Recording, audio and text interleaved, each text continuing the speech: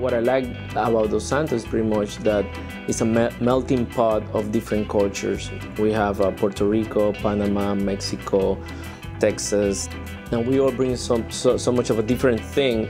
You know, like Nate studied jazz, and Pete is a salsa player, and Jaime, he grew up like with the folkloric Mexican music. Alex is well-rounded too, and then I'm from the rock punk scene, but we all play all kinds of music. That's what makes the difference. We just not like called like a cumbia band.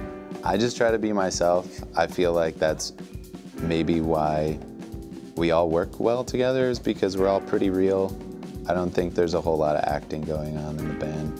And I feel that we are now creating a sound that's very honest to who we are, and very honest to where we are and what role we play in Chicago, and as well as in the Latin American and American music scene.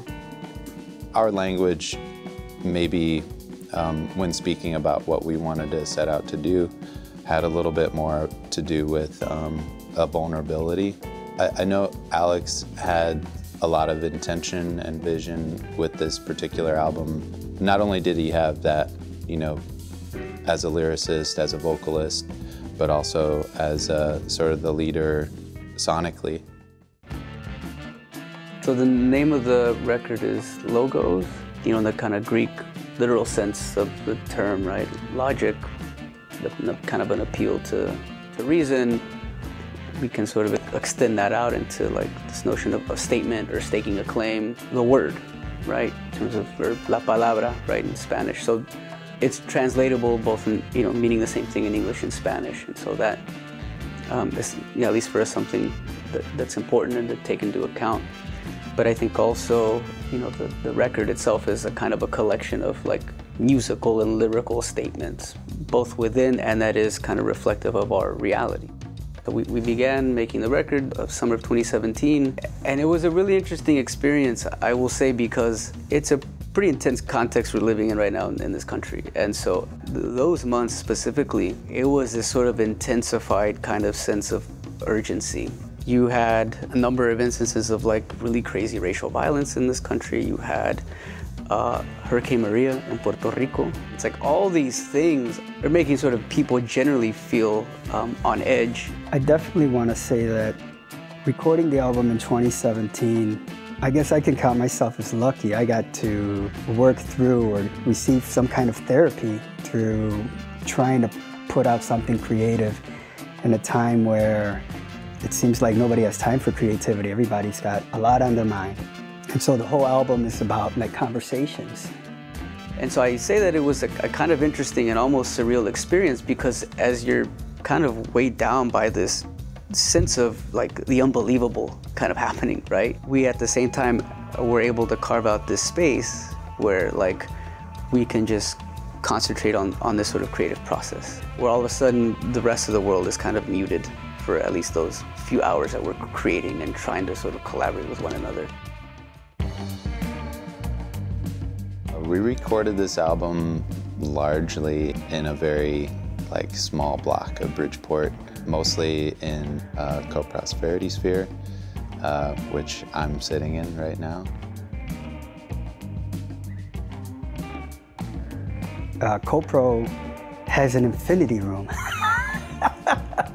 And you know, being able to come and play around with the sound inside the infinity room was probably my favorite part of the recording, because every sound that came off of my hands would just like reverberate straight out.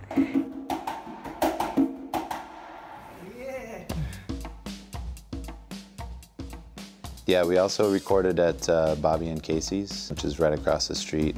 The Middletons, they're a really fantastic couple that live in Bridgeport. We did a lot of overdubs at Danielle's place, which is just down the street.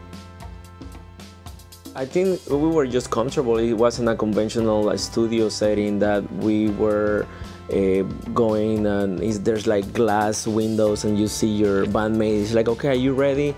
It was more like, oh, we're all in a living room playing music and jamming. Like, like with friends, you know. We had like a beverage on the side, and we have food there, and friends were coming by, and it was very, very comfortable.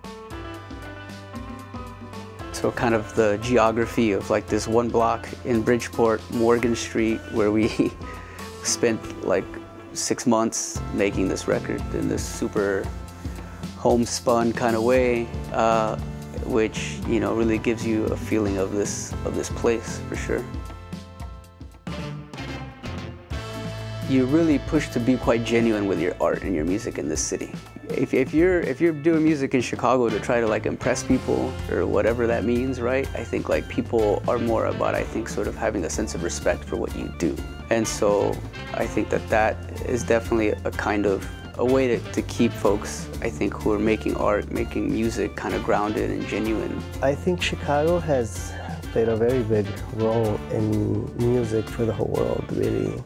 There's a lot of excellent blues and jazz stuff coming from Chicago, house music and hip hop.